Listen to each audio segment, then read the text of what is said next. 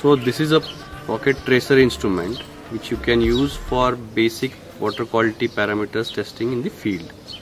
This is a very handy instrument which can be used for in situ measurements when the water sample is collected. So what you have to ensure is that the tracer is switched off and held in upright position for water quality testing.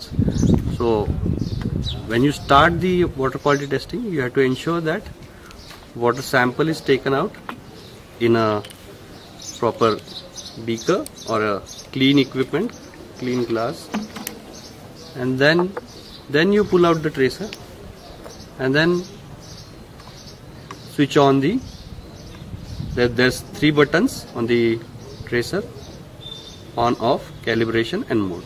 So then you switch on the tracer to note the readings.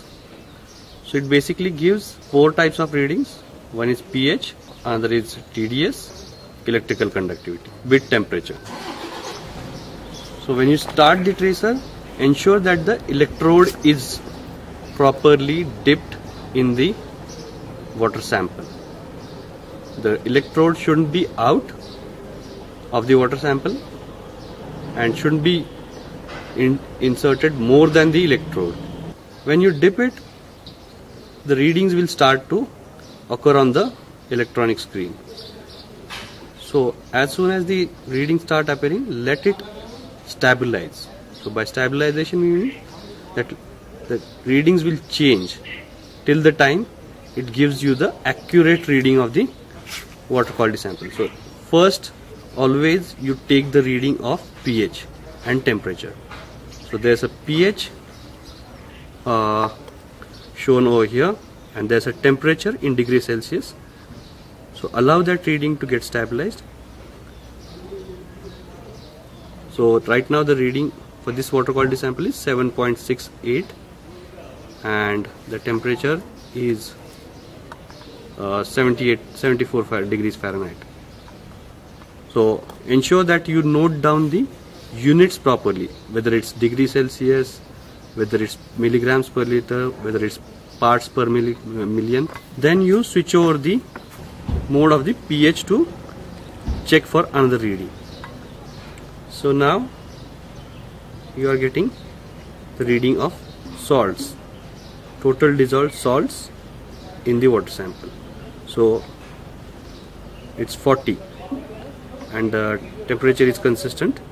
So it indicates that this water sample is clean and within the prescribed standards for potable for drinking water quality.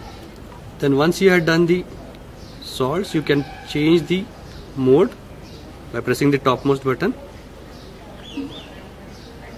So after salts, it will show you total dissolved solids, that's in parts per million, ppm.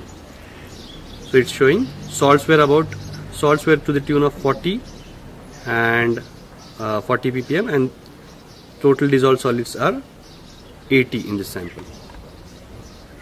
The temperature remains still consistent. Then you switch on from that to electrical conductivity. So electrical conductivity,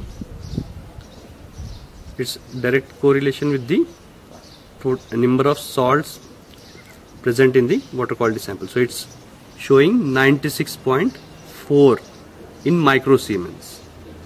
So now you note down all these readings in your notebook for the in situ water quality sample.